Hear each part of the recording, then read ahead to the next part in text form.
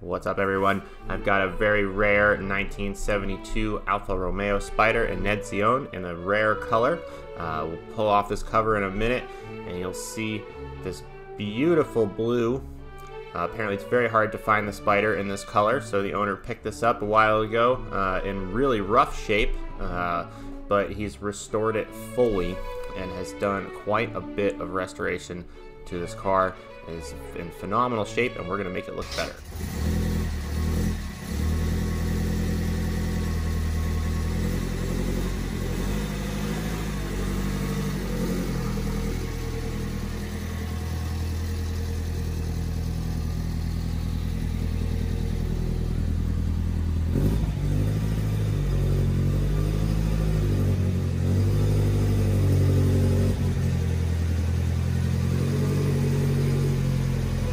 He even went as far as to powder coat everything underneath the car as well.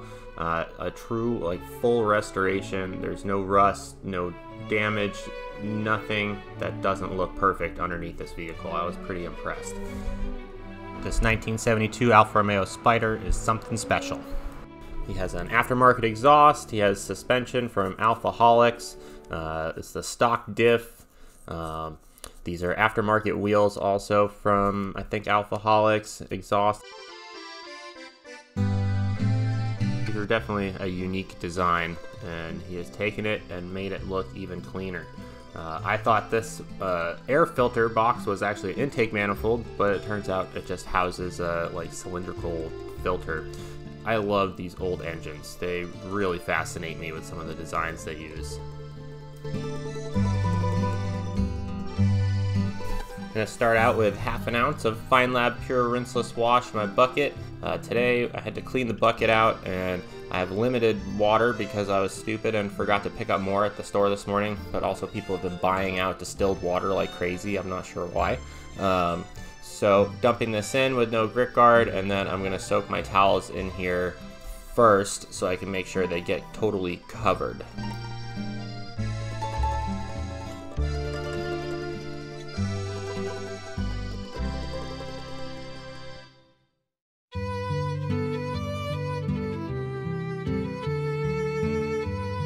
Before I put my grit guard back in, I'm going to dump this extra pump sprayer full of water in here so we can submerge everything, and bam, just set myself up for a car wash with 1.5 gallons of water basically. So always got to think quick on your feet.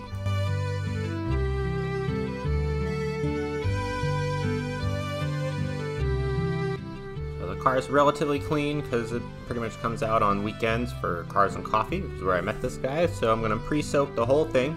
Because I'm working indoors and I'm at Huntington Beach, so it's pretty cool out today, so I don't have to worry about this stuff drying up on me.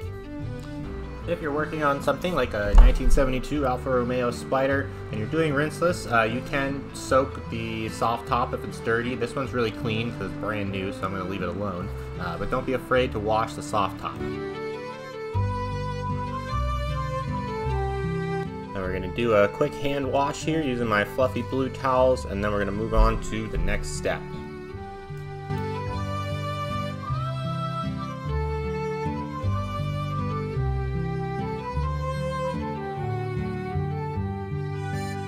Rinseless wash is a great way to save time because you can wash cars more quickly most of the time. This car wash only took about 15 minutes. Dry this off with my nice 1100 GSM drying towel that I have here, and then I'm going to blow dry it out, and we're going to go a little bit out of order today and skip to the wheels and tires before we clay the car.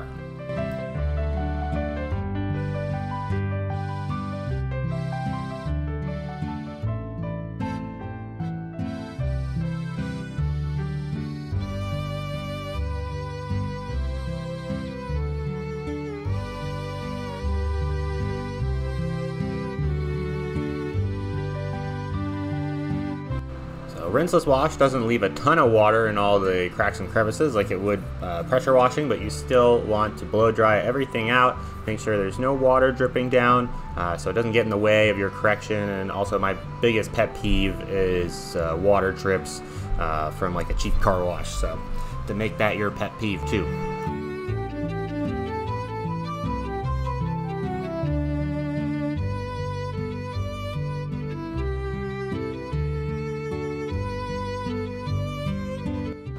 In the last video with the 1969 Camaro, I wanted to do a little review of the Dura dressing, tire dressing, or tire coating, but I applied it wrong. So we're going to try this again on this car now that I've watched a few videos on how to install it the right way.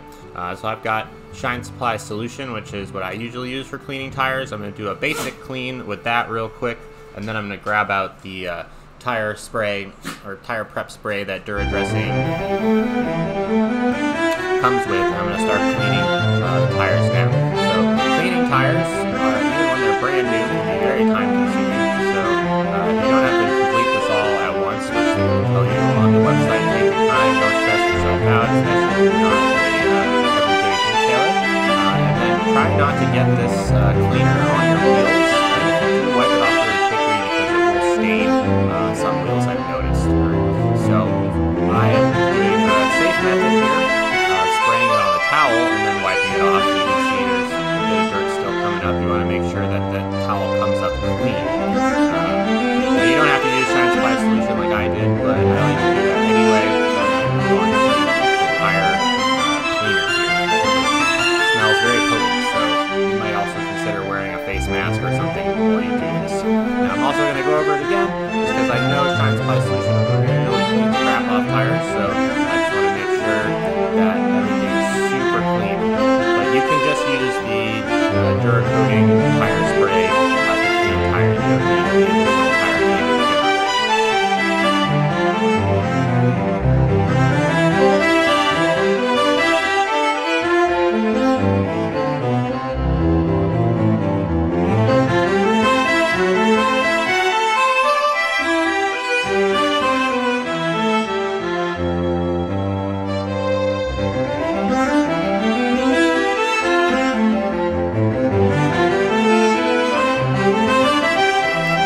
Dressing is supposed to last a lifetime of the tire, so it's perfect for if you buy new tires. I wouldn't recommend buying this if you have 50% tread left on your tires because you're not going to get very much use out of it. So when you get a new set of tires, I would definitely consider picking up the tire coating. This stuff seems relatively easy to use. It's their signature product that you can order from Dura Coating Technologies.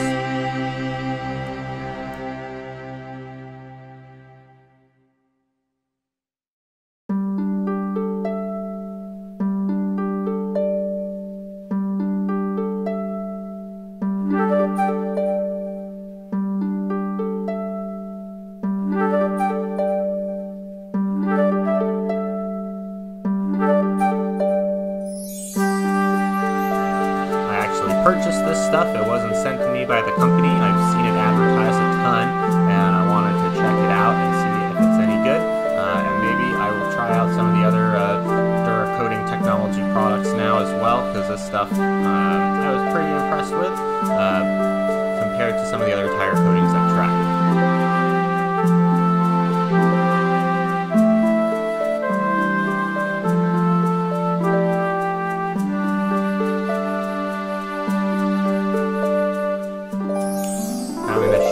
Other wheel, if you want to just spray directly on the tire, try to spray towards the outside so you don't hit it, and then if you get some on the wheel like I just did, before you move on to the next step of scrubbing, just wipe it off. The Dura dressing kit also comes with this really nice little tire brush too, so if you're doing this way, you can also scrub the tire, which will really help to get grime off, but you want to make sure you clean the brush in between also, or you're just pretty much rubbing grime back onto the tire again. So you got to go over this stuff a bunch, so don't necessarily just wipe it off, keep adding more, and then keep scrubbing, and then wipe it off again with a towel. Or if you are using a pressure washer outside, you could pressure wash the stuff off as well, which might be a little bit easier.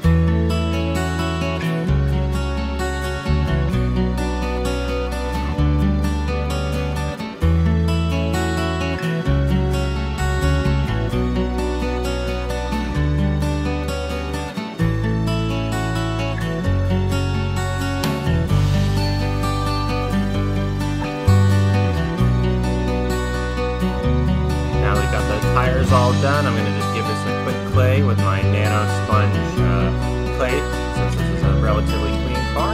And some Shine Supply Shine Mist, going to do all the glass as well, and get it ready for paint correction.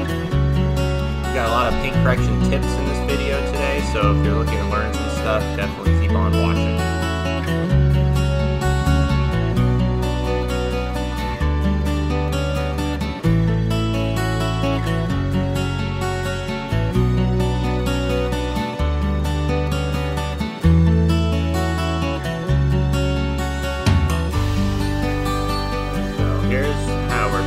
So far, it's already looking better now that we've hit it with clay and some of that clay lube.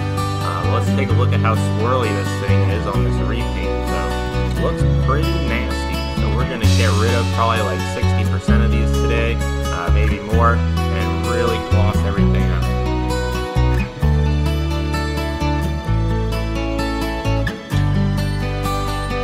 Since it was repainted, we are of course going to grab out the alcometer paint depth gauge, and we're going to check this out. And as usual on a lot of these repaints, the readings are all over the place. Some of it is off the chart, some of it is really low. Paint readings are usually crazy, especially on aftermarket paint. Thankfully, it's a two-stage paint job and not single-stage.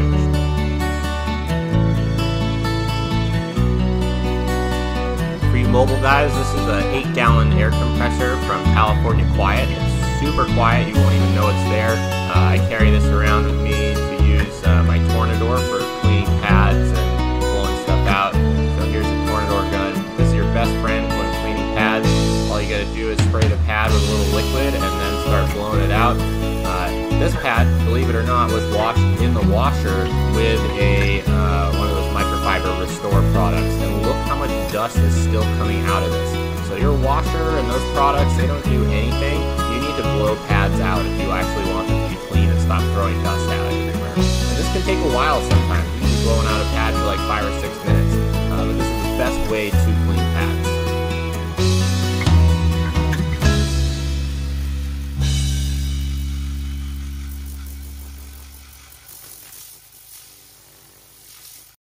Today I decided we're going to do the battle of 5 compounds. I've got Meguiars 110, Feynlab F500, or F100, sorry, Proje's microfiber leveling DA polish, TLD last cut, and Shine Supply classic cut. So I'm going to start out with 1 drop here of Shine Supply classic cut. Since we're just doing these small sections, I want to break it down quickly and see what kind of results we're going to get.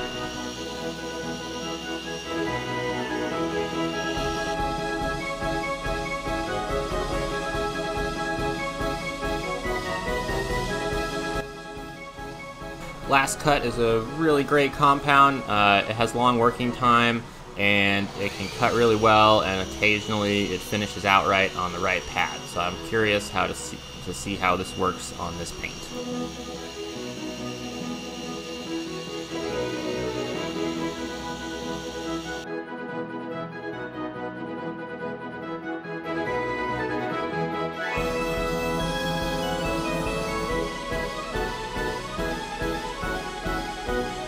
Feynlab F100 is a water-based compound. I find that usually it hazes up really quickly and sticks to the paint. If you're using a DA, I've heard different stories about using rotary. I'm not really sure what the best is for this compound. I've never had a ton of luck with it.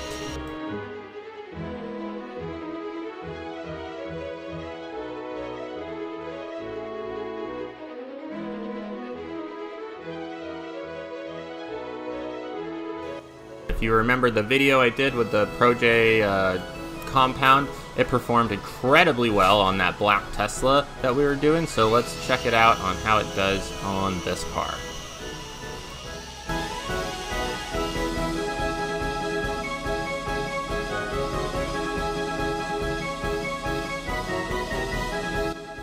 Meguiars 110 is another water-based compound. Meguiars products are usually really dusty, and I'm not a huge fan, but they do perform well, and the water base does help with coating application and longevity later. So since it's not all oily and filled with fillers or anything like some of the other ones out there.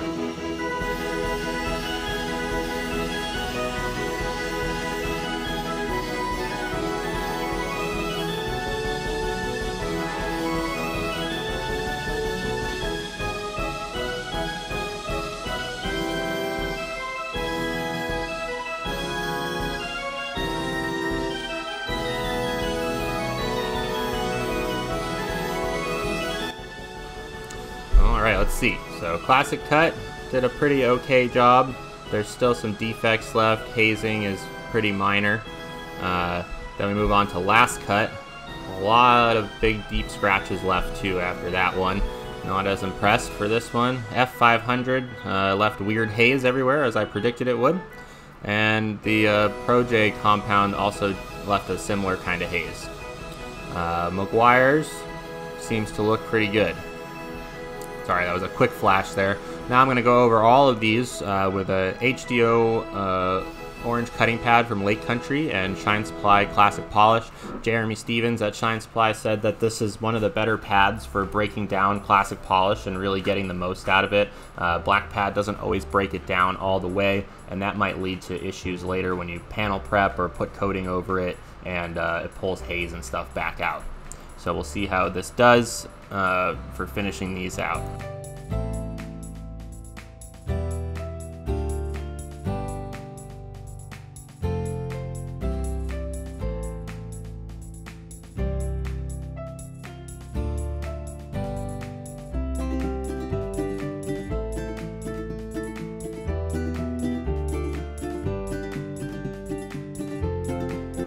Alright, let's check this out. So, cleaned up nice, no haze, but still more swirls than I'd like on that Classic Cut section.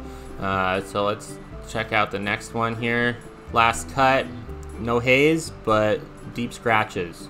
Feynlab F100, it did clean up the haze, but I see there's still a lot of scratches left.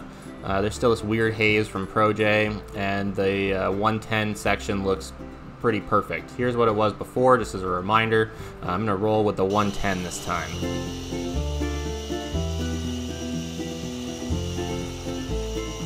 I've gotten a few requests to demonstrate polishing smaller areas with big polishers. I learned using like a 6-inch polisher how to do all the stuff we normally would pull out a 3-inch or a 2-inch or 1-inch for, and I'm just old school like that, and I barely touch my small tools, and usually I just end up doing stuff like this. So I'm going to give some pointers today. So for this section, you can see because I don't want to burn that edge there, I'm lifting up the pad a little bit and just using the edge of the pad. So I'm just hitting that little section behind the soft top instead of overlapping onto the other panel. You just want to go real slow and be gentle and use a slow speed when doing this.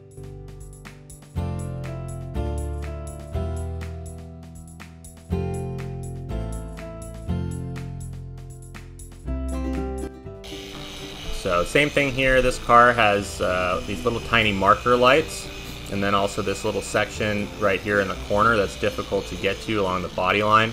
So I'm going to take the bottom of the pad and I'm going to use that to go around the top, and then I'm going to do the same thing on the side and underneath. This way you're using that piece of the pad right there.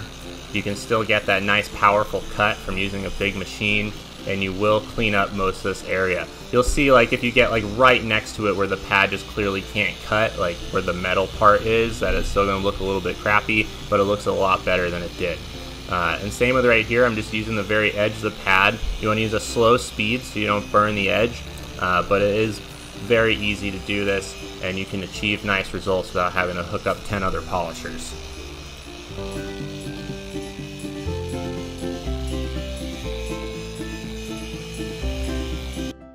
Some of you will probably be like, what is this guy doing right now? Because yeah, I'm using a 5-inch polisher to polish this tiny little edge that most of you would probably be terrified of burning. But this gets way better results than when I try to pull out the Rupes hybrid or use like a 3-inch polisher or anything, because this machine just cuts so amazing. And you can just use the edge of the pad, slow speed, just gentle, go slow, and you should be able to achieve a relatively nice finish, or make it look better than it did, in a faster time than if you went out, grabbed your hybrid or a 3-inch polisher, found your pad sizes, hooked everything up. So this is just faster. And then see, I'm using the bottom of the pad to get that underneath that little edge right there. There are so many little tricks you can do with a big polisher to hit all the areas. You just have to be careful so you don't burn paint. And obviously don't do this on a car that has really low paint readings.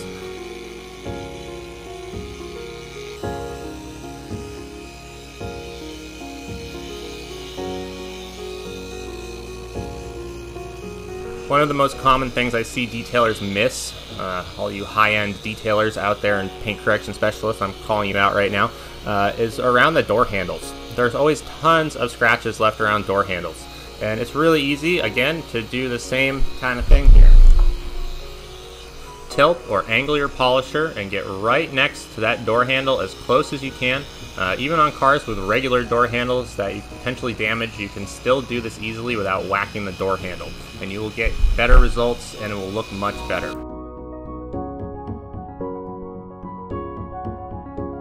If you're working on a car that has silly headlights like this, you are going to need your 3-inch. Unfortunately, a 5-inch won't fit in there very well. But usually you can't get very good results, and body shops don't leave so much sanding marks and hazing and crap behind in these areas I've noticed on these old cars that I just go for gloss enhancement. So I just have a white pad here with some classic polish on it. We're just shining it up basically. No need to go ham here.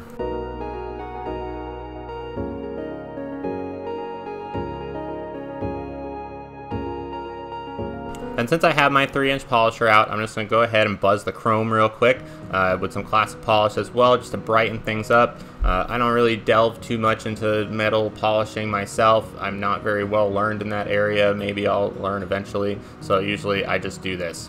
And just really gloss or enhance things. Most people don't even notice their chrome is all scratched up. They just see how shiny it is.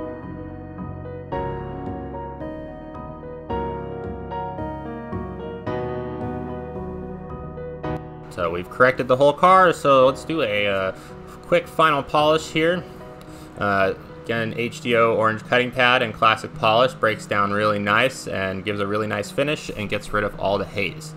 This is a great combo on many different paint finishes.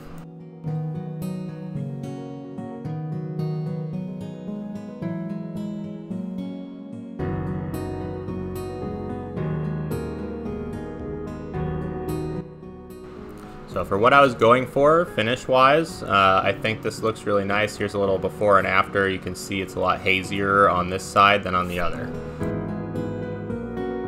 So now it's time for panel prep. For those of you who haven't watched me before, my panel prep solution is 30% of a bottle full of rubbing alcohol, either 90% or 70%. It doesn't really seem to matter, in my opinion. I put about ½ an ounce of Feynlab Pure Rinseless Wash for a little lubrication and extra cleaning power, and then the rest with distilled water. This will get rid of all the oils and anything left behind from polishes, get the surface nice and prepped before you coat it.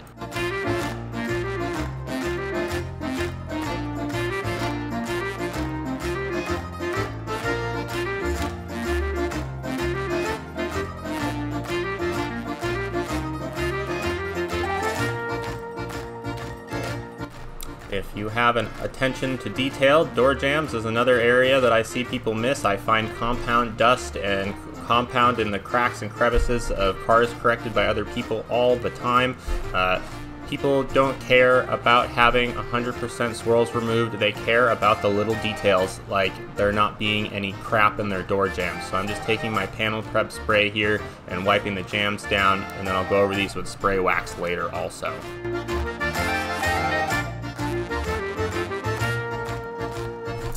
This is the first Alfa that I've done so far where the trunk actually stays open on its own and doesn't need to be propped up with anything. So I was excited about that. I'm just going through all the edges here also, cleaning everything out. And then struggling to close the trunk. These old cars, you gotta slam them sometimes, but I just ended up asking the owner for help later to close it because it wouldn't stay down.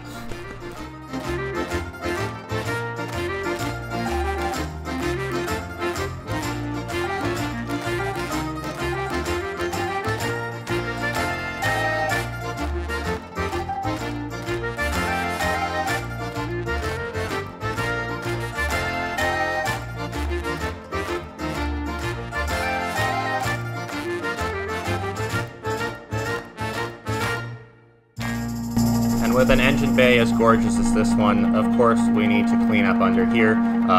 A a lot of dust gathers in these areas, especially on cars that have those little vents right in front of the windows. I did tape all those off today, but you still want to make sure that there's no dust under the hood on any of the engine components, just because it gives it a way nicer look. You don't have to pressure wash someone's engine and do that, but if you just wipe down all the top surfaces, usually people are pretty happy, especially on these classic cars where the engine just speaks so much about the car. As you heard before with that Jaguar, I just love these old engine designs. They really fascinate me. It sucks now when you pop the hood on a new car and there's just a bunch of plastics. You can't see the components, you can't see the design. If you get under the car, there's usually a shield, so you can't even see underneath unless you remove that. So it just kind of took the fun out of popping your hood when you go to a car meet.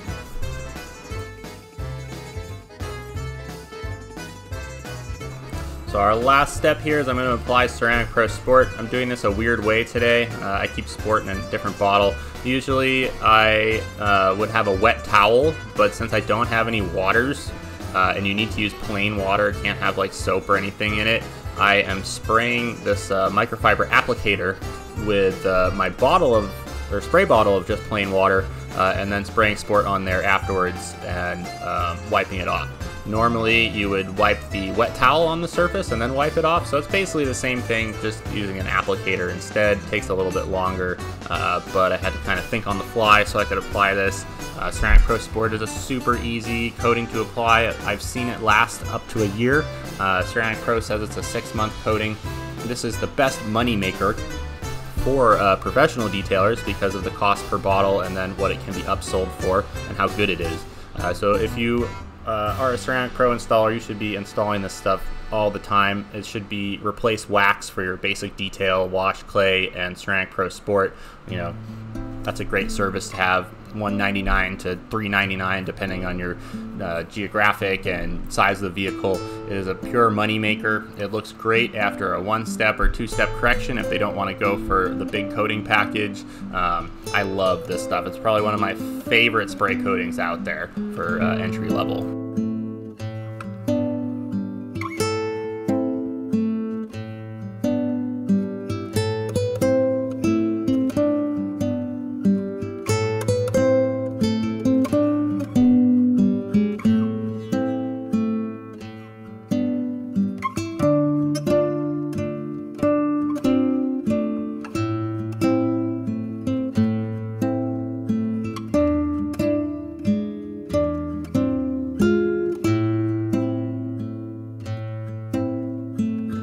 Alright, let's pull these wheel covers off, which kept them nice and dust free and clean, and we're going to pull out the Dura dressing, which I didn't realize had a little dropper top thing on it, so I've just been doing this, which gets really messy. If you get it on your hands, it's really sticky. Wipe it off, it'll probably stay in the floor. You don't need a lot, it seems. A little bit goes a long way.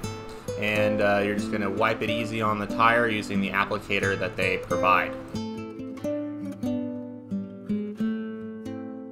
So you might have noticed it turns a kind of freakish blue color. Don't panic like I did the first time. It's supposed to do that. It will flash clear afterwards, so just don't wipe it off or you'll end up losing product. It's recommended you put at least 2 layers on this, which is most likely because most people don't get full coverage on their first swipe, especially people who are new to doing this kind of stuff.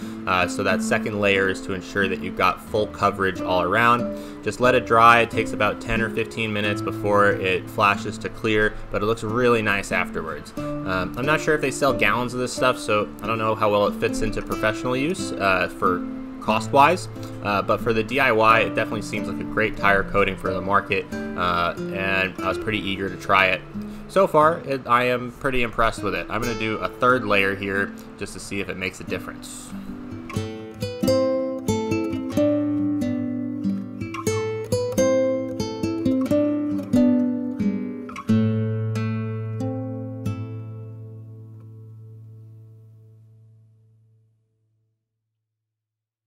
Did you guys know that there is coatings for cloth that can also be put on a cloth soft top? I'm using Feynlab's textile cloth coating here today, which I'll link one of the other videos we did on how it works. And I am applying this to the soft top. My bottle's kind of old and the sprayer's kind of wonky, so I am again spraying it onto an applicator and wiping it on. Usually you'd want to work this stuff in with gloves, so wait till it dries a little bit and apply a second layer just to make sure you actually get hydrophobic effect out of it. It's a pretty cheap product available to the consumer and the professional. Very hydrophobic, probably lasts 6 to 12 months on carpet and stuff like that, and will bead water off kind of like Scotch Guard. Doesn't, you know, save you from spills and stuff 100%, but it can definitely aid if you get the water or liquid off there within the first like 30 seconds.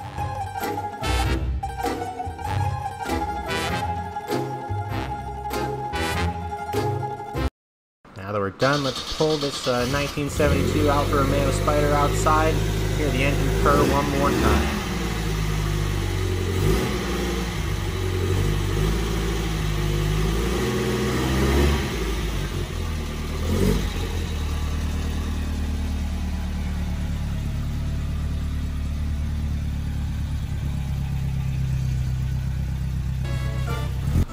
Thank you so much for watching. Here's our final result here with Ceramic Pro Sport after a two-step correction with Meguiars 110 compound and Shine Supply classic polish. This thing looks brand new again. Another classic car restored. Looks amazing under the sun. The owner was ecstatic. These tires look pretty fly with the Dura dressing on there. And I've gotten to add another sweet old Alfa to the books here. I am in love with these old Italian cars. I think at some point, as I mentioned before, I'm definitely going to buy one so that I can drive the spaghetti and meatballs also. Thank you so much again for watching. If you like the video, give it a thumbs up. If you're new to the channel, please hit subscribe, share with your friends, and stay tuned. We post a new classic car video every Monday at 12 p.m. along with other great detailing content.